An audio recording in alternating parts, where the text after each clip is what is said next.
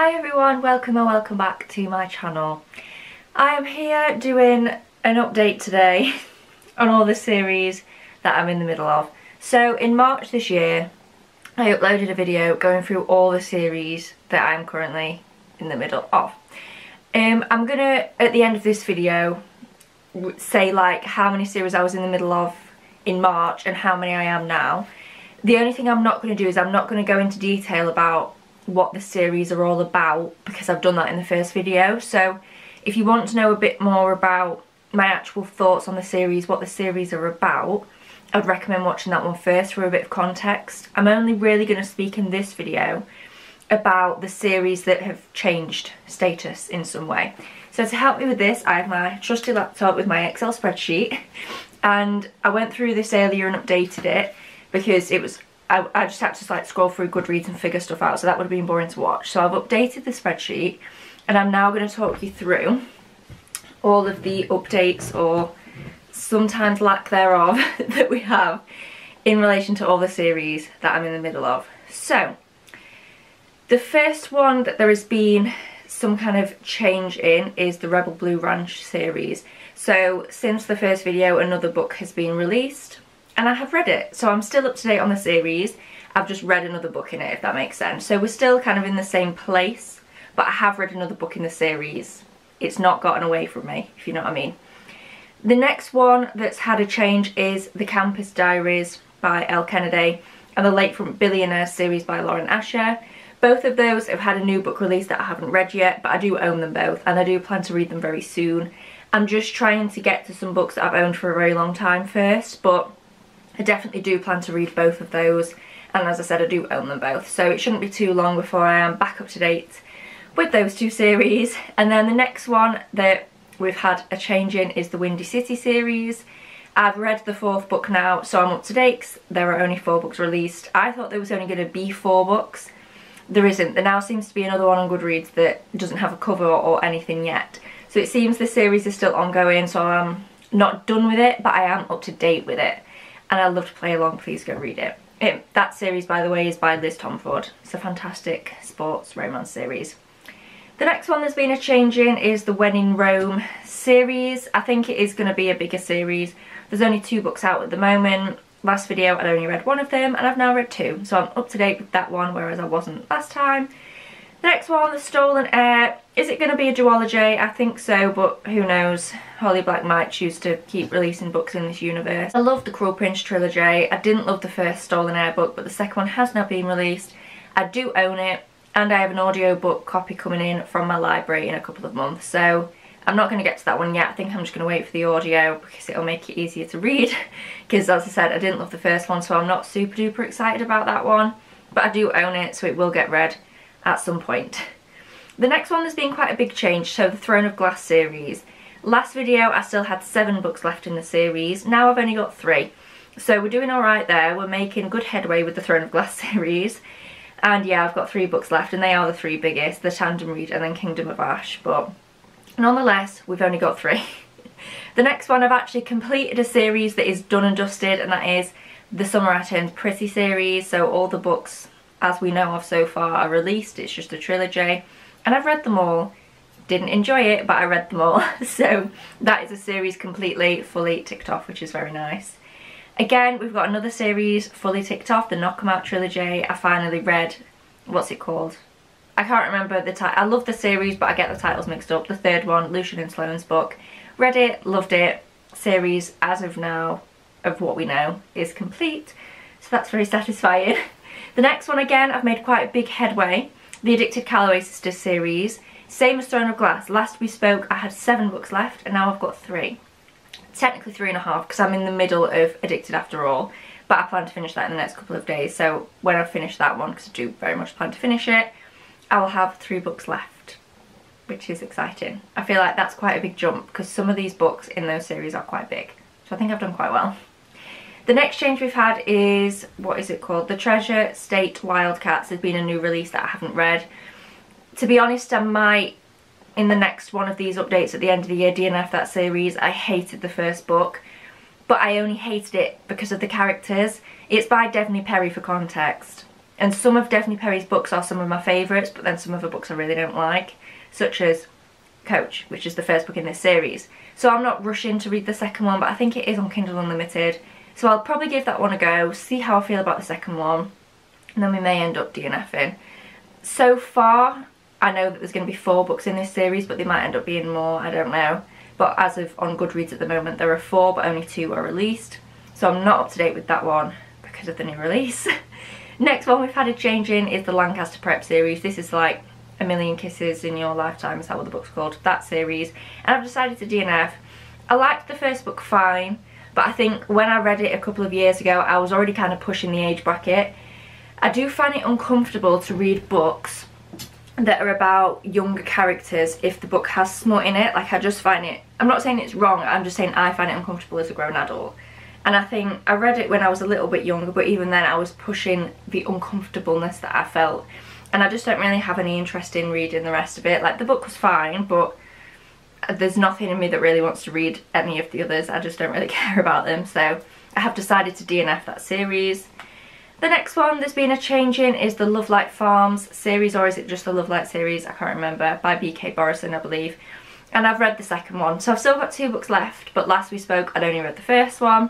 I've now read the second one. This is one of those series I definitely see myself finishing, but because they're interconnected standalones and they're just like cute, cozy romances, I'm not like in a rush. I'm not compelled, do you know what I mean? Not because I don't like them, but just because it's not like big cliffhangers and stuff. So I'll definitely finish those at some point. I just don't know when. The next one is another series I've decided to DNF, and that is the One of Us is Lying series. There's just too many books being released in this series and I just don't really have an interest. The first one was okay, the second one was okay, and then I don't know. I just kind of, I think, is it only a trilogy? I think there's loads of spin-offs and things that keep being released, and I don't care enough about the series to try and keep up with all that or really read any more of the books. Again, they were fine, but like, there's so many books in the world I want to read. I don't need to be reading ones that are just fine. So that is a DNF. We've got another 2 series that I've decided to DNF. First one is the Tilly and the Book Wanderers series. This isn't because it's bad. It's a gorgeous middle grade fantasy series. And how many have I read?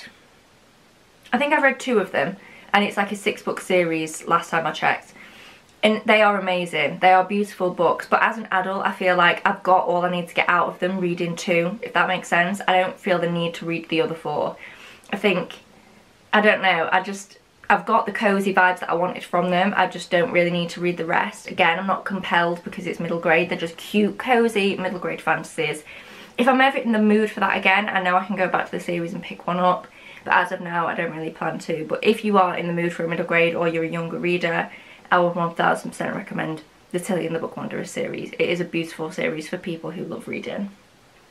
The next one, A Good Girl's Guide to Murder. I've only read the first one. I liked it, but there was something that happened in it that was like traumatising and I really hated it, to do with a dog. I hated that, so it's kind of put me off. And I know that thing probably won't happen again in the series, but I've heard the series gets quite dark and that's not really the vibe I'm looking for at the moment. So I've decided that as of now I don't plan to continue that series. Even though I've heard it's really good, it's just not what I'm looking to read. It's not the kind of mood that I'm in.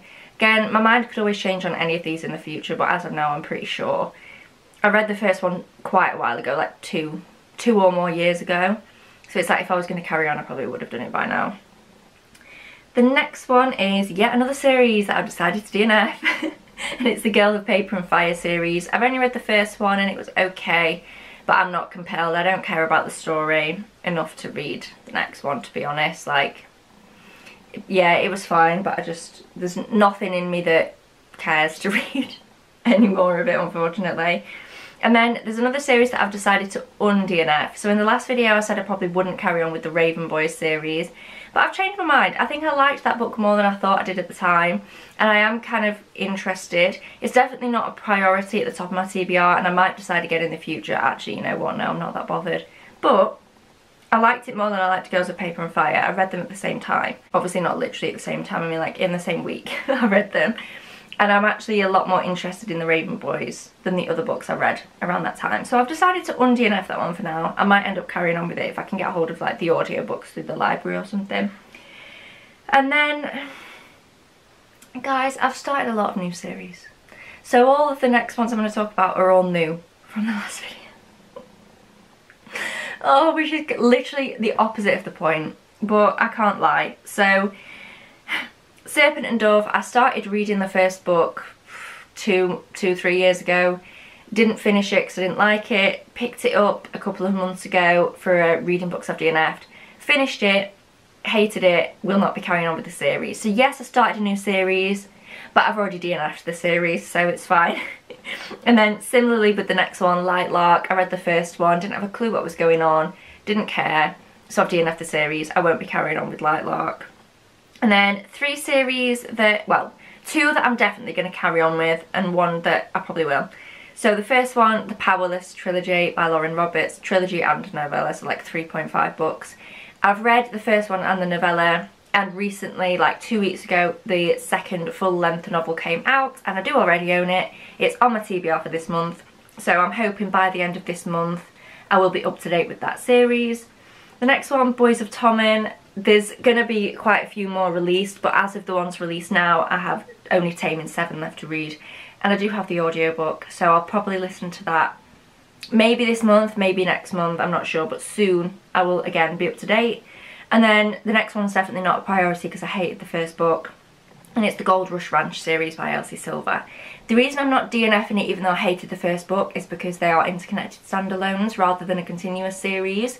And the reason I hate the first book so much was because of the male main character, not because of the writing or the setting or anything like that, it was just him.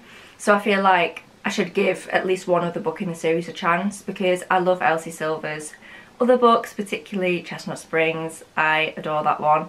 So I feel like I should give it a chance and not write the whole series off just because of one man who is fictional. The next 1, 2, 3, 4 are again series that I've started and will not be continuing with. I'm being a lot more ruthless because I want to enjoy reading. I don't want to force myself to finish series just because I have like completion anxiety. I'm trying to get rid of that. And if I'm not enjoying a series, I'm not going to read it just because I feel like I have to. So I started these and DNF'd them. So the first one is The Housemaid. I really didn't like this. It's a very popular book. It's a thriller. And a lot of people really love it and I just didn't. So therefore I have no interest in reading the rest of the series at all.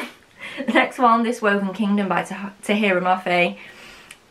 Now, this is the same author of the Shatter Me series, which is one of my favourite series that I've ever read. But this was very different. This was a fantasy rather than like a fantasy dystopia. And I just feel like it wasn't for me. It was slow, but not in a slow, cosy fantasy type of way. It was like it was still trying to be this big, suspenseful, like kingdom fantasy. But I just found it really slow. And again, there's so many books out there I want to read. I don't need to be reading one that makes me feel a bit bored. The Divine Rivals duology. I hope, pray, that this is going to be more than a duology. I don't think it is. But anything that this woman releases, especially in the fantasy genre, I will read it because I'm obsessed with the Divine Rivals duology. The covers are beautiful, the story's beautiful, the characters are beautiful, the writing is beautiful. Everything about it, chef's kiss, obsessed. We've now got another 4 that I started in DNF'd. Can you tell I'm being more ruthless because I don't just want to sit in the middle of series that I feel indifferent about. The first one is the Crave series. There's too many books. The books are massive and there's 6 of them. I have no interest. The first one was fine. It was quite fun. I gave it 3 stars. It was like a silly little vampire book. Again, fun, fine while I was reading it, but I have no interest in reading 6 of them. Next one is the Never After series. It's by Emily McIntyre. I've read Hooked, which is the first one. Again, it was fine. I didn't hate it, but I didn't like it or especially didn't love it. But it was okay. Again, I just have no interest in reading kind of more of the same in that universe. It's just not necessarily for me. And then the next one makes me sad because it's by Alice Oseman and I have never DNF'd anything by Alice Oseman. I didn't DNF this book, but I am DNFing the series because I know it's going to be one.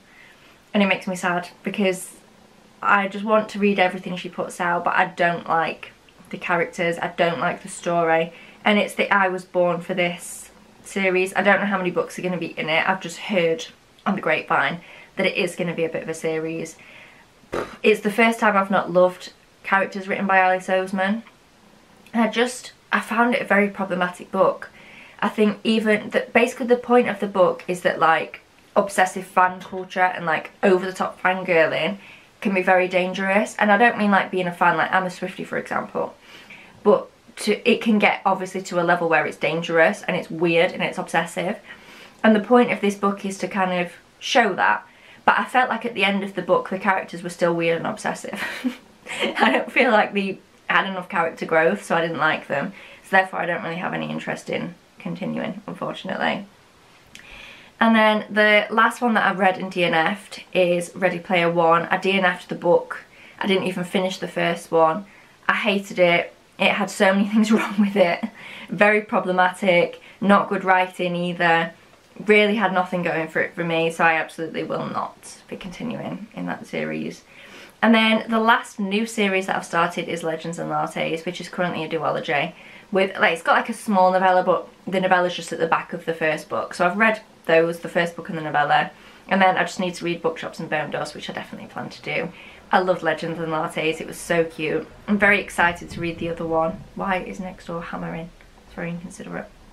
Anyway, I'm very excited to read the next one. I just haven't got around to it yet, but yeah, I definitely plan to read that one quite soon. So, before I reveal the stats of where we are numbers wise, I've selected a few series that I plan to have finished or read and decided to not continue with by the end of the year. So the first one is the Dirty Air series. I've read the first one, DNF'd the second and third one, but everyone loves the fourth one. So still in some level of stupidity, I still want to give the fourth book a go. So I'll either read it in DNF or I'll read it and love it. Either way, I want to try the fourth book in that series just so it's not sat hanging over my head any longer. The next one is the Eden series by Devney Perry. I DNF'd the fifth book, but because it's interconnected standalones like Dirty Air, you can get away with DNFing one and carrying on. And I only have one book left, so again, I might as well just try it. I've heard that the sixth book isn't the best thing in the world, but it's better than the fifth one. So again, I at least want to give that one a go and either DNF it or hopefully finish it and complete that series. The next one is The Stolen Heir. Because it's only a duology and I've already read the first one and I own the second one and I have a library hold of the audiobook coming in, I definitely want to finish that duology by the end of the year. Throne of Glass, we have 3 books left, and same as with Addicted Callaway, 3 books left in each of those. I want to finish both of those series. That would make me feel very accomplished because they're both quite big, chunky series, so I would like to finish both of those by the end of the year. And then Daughter of Smoke and Bone, I hated the first book, but I own physical copies of the next 2, so again, I'm going to try the second one, and if I DNF it, that is perfectly okay, but I at least need to try it, and then if I don't enjoy them, I can donate them to someone else who might, instead of them just sitting on my shelf. And then The Kiss Quotient, I liked the first one, but I'm really struggling to get through the second one, to be honest. But again, I'm going to try and push through or decide to DNF. Either way, I want to have made a decision on that series by the end of the year. And then the last one is Legends and Lattes. That's an easy one, because Bookshops and Bone Dust, A, I'm excited about, and B, isn't a very long book either. So I want to have finished that series by the end of the year. So, on to the stats. So in March, I had 31 series that I was in the middle of that were completed. So series that I can finish because all the books are out and just by my own choice hadn't finished them. And then I had 13 series that I was up to date with, but that had further books coming out. So I was still in the middle of the series, but there wasn't anything I could do about it because the books hadn't been released. Now, as of August, obviously I've started quite a lot of new series. So I'm just going to say the numbers and then explain myself. So I'm now in the middle of 30 completed series. However, that's only one less, but they're not the same series. They're series that I've started and that I actually plan to finish. Most of them anyway. Whereas in March, I was in the middle of a lot of series that I just didn't like. Whereas now I've decided to DNF those and I've started new series that I'm actually excited about. So yes, I'm still in the middle of 30 completed series that I haven't completed yet. Does that make sense? Like where all the books are released, I just haven't read them. But I actually have a plan to read them. So we're in a better place. And then I'm in the middle of 10 uncompleted series, which again, there's obviously not a great deal I can do about that because the books haven't been released. So the numbers are lower, we're in the middle of less series, And I feel like we're just in a better place because I'm actually more excited about a lot of the series that I'm in the middle of. And I've got, like, I'm near the end of some quite big series now, so I feel like I've definitely made headway. We're in a good place. Not numbers wise, but we're in a good place emotionally in terms of how many series I'm in the middle of. So yeah, that is where we're at, just over midway through the year. We will do another one of these at the end of the year and see if I've achieved my goals and see if I've actually managed to finish any of this series that I have planned to finish by the end of the year. So thank you so much for watching this video. I hope you enjoyed. If you did, please give it a thumbs up down below, subscribe if you haven't already, and I will see you in my next video. Bye!